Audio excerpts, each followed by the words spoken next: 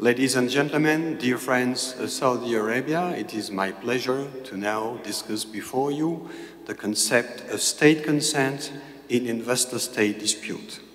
I will not be using slides because there is too much content in them for the time I have, but if any of you is interested with the slides, I'll be happy to forward them after the presentation.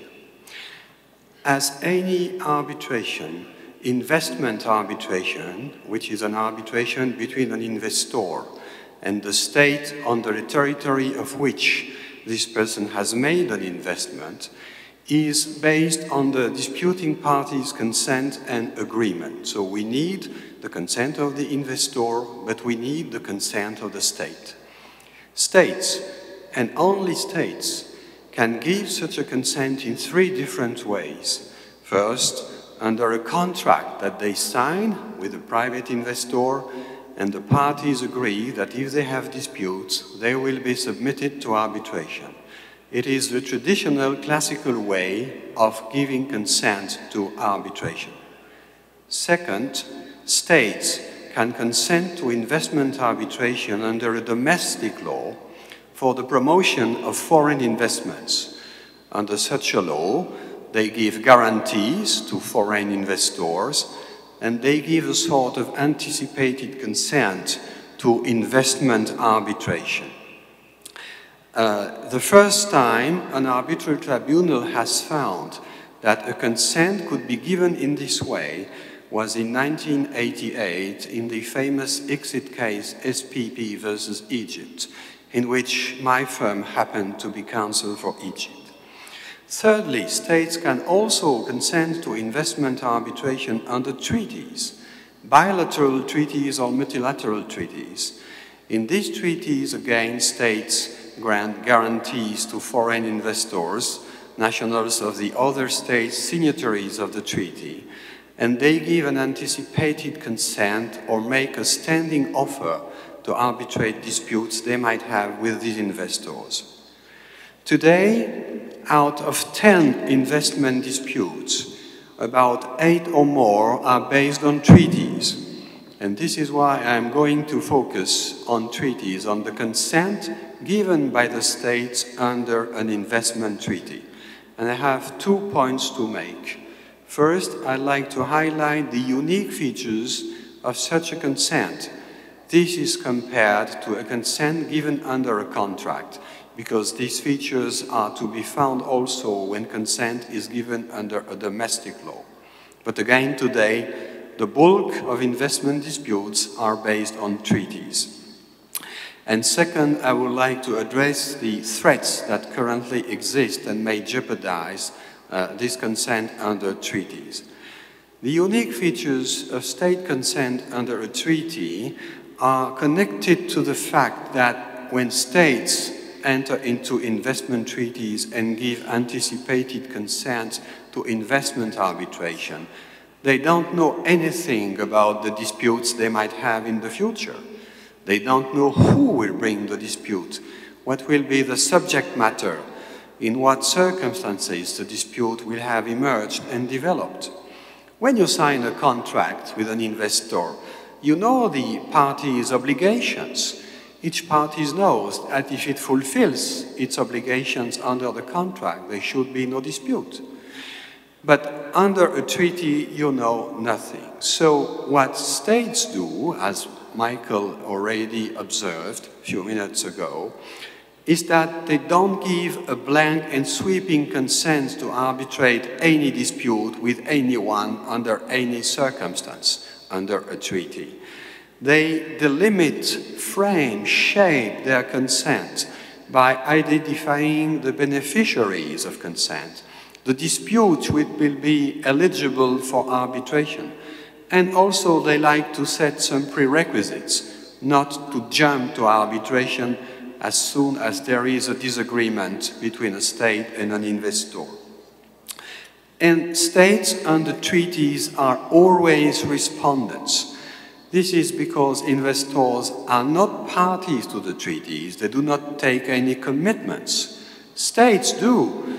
And if an investor finds that the state has breached a guarantee or a right conferred to it under a treaty, then they initiate arbitral proceedings and states are respondents.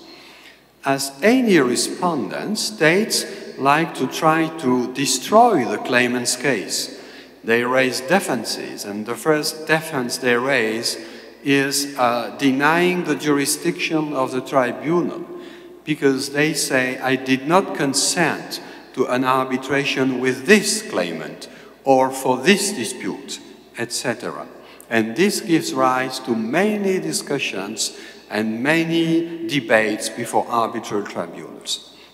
To illustrate how states shape their consent, you could take as an example the bilateral investment treaty signed by Saudi Arabia with Japan in 2013. It is easily accessible on the internet. Article 14.8 contains the consent of the states as a matter of principle to resolve disputes through arbitration. But immediately the states define the beneficiaries of consent. They are, for a state, the investors of the other state. So Article 1.3 defines the notion of investor of a contracting party. They may be natural persons, they may be companies. I will not read the provisions for the sake of time, but you may read them. They contain precise elements. And these elements also give rise to objections from the respondent states. They say, this claimant is not a proper company of my contracting party under the treaty because it doesn't fulfill this or this condition provided for under the treaty. Of course, the treaties define the notion of investment. They have to. So this is for the beneficiaries. They define the treaties, the disputes which may be brought to arbitration. In the Saudi Arabia-Japan BIT, Article 14.1 states that the disputes that could be brought to arbitration are those emerging from a loss or damage an investor states it has suffered by reason of a breach of the treaty by the host state. Thirdly, states like to set prerequisites. In the Saudi-Japan Treaty, Article 14.4, learns us that the investor has to send a notice of dispute to the host state to explain that it intends to bring a dispute. This triggers a period of 6 months during which the parties must try to find an amicable settlement. If they fail, and if the investor has not seized the local courts or administrative agencies, then the investor must send a second notice to the state at least 90 days prior to starting arbitration. This notice must contain information on the nature of the claim, the amounts claimed, etc. And then Article 14.9 provides for a sort of statute of limitations. The investor must not wait more than 5 years as of the date when he or she was aware of the damage alleged. If this 5-year period is lapsed, no claim will be brought to arbitration under this treaty. So this is how states shape their consent. The second feature is that they don't know necessarily how to avoid a dispute. If you have a contract, again, if you fulfill your obligations, you know you should have no dispute. But because under these treaties, states promise to treat the investments under certain standards, such as the fair and equitable treatment or the full protection and security, as Michael stressed, these notions are not precisely defined. So it is for each tribunal to give a definition and to decide whether this act or omission of the state is a breach of the standard. And this creates uncertainty. So much for the features. Now my second point the threats on state consent under treaties. I can see two threats. The first one is not new. I would call it the arbitral threat. Arbitral tribunals may sometimes ignore the exact consent a state has given. They may unwittingly expand the scope of the state's consent. This can be, for example, because some treaties are badly written. I take the example of the 1992 Turkey-Turkmenistan Treaty.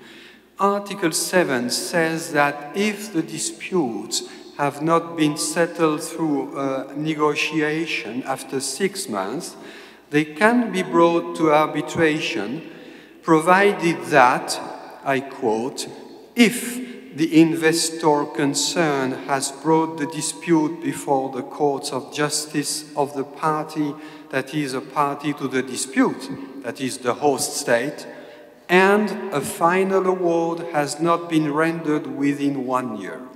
Literally, this provision does not mean anything.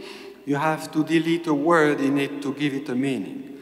If you delete the word if the investor has seized the local courts, it means the investor must, it's mandatory to bring the dispute first to the courts of the host state.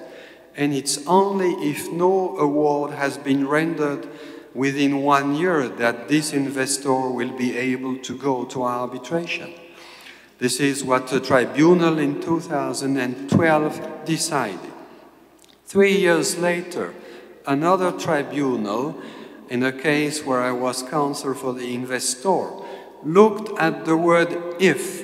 If the investor seizes the local cause, he must have no final judgment within 1 year to go to arbitration.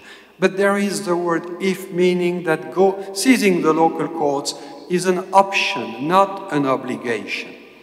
And a third tribunal 1 year later found that it was mandatory to seize the local courts, but that it was not a jurisdictional issue, but a matter of admissibility of the claims. So one provision, 3 tribunals, 3 different solutions. In some other cases, tribunals may be tempted to create a consent that could never exist. This is, in my opinion, the case of the Crimean cases. You know that in 2014, Russia has annexed Crimea, which was part of Ukraine. There is a treaty between Russia and Ukraine for the protection of foreign investments. As all of these treaties, the intention of the parties was to attract Russian investments in Ukraine or Ukrainian investments in Russia. But after Russia annexed Crimea, a number of Crimean investors who had made a purely domestic investment, they were based in Kiev, they invested in Crimea, which was part of Ukraine, said we are entitled to the protection of this treaty because now Crimea is under the Russian control. Well, I submit that it is nonsensical to think that Ukraine and Russia entered into this treaty thinking if Russia invades part of Ukraine, domestic Ukrainian investments will be protected because they will be transformed into Ukrainian investments in Russia. So now, at this very moment, the Swiss Federal Tribunal is holding a public hearing where 5 judges will give their positions as to whether this treaty applies because the tribunal was seized by Russia of request for annulment. So this arbitral threat may have triggered the political threat which Michael has addressed, meaning that some states today are taking steps backwards, narrowing or even withdrawing their consent to investment arbitration. To conclude, if investments must be treated fairly and equitably, so must states. They must be treated fairly and equitably by arbitral tribunals, and they must feel that they are. If they don't feel this, they will step backwards, and this will be detrimental to investor-state arbitration.